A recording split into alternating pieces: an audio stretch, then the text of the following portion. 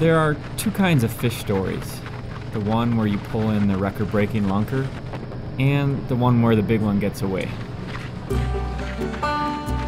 This story, for better or worse, is neither of those.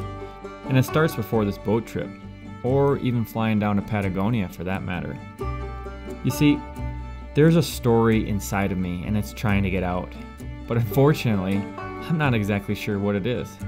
So I force myself, time and time again, into these situations of uncertainty and discomfort, hoping that some common thread will emerge. And surprisingly, it has. Cold, really cold places, Antarctica, the Arctic Ocean, Everest.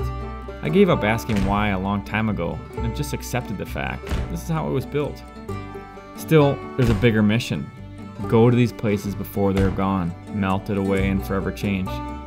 Which is why I've come to southern Chile with my good friend and expedition partner Ryan Waters. We asked Josiah to join the adventure and film along the way.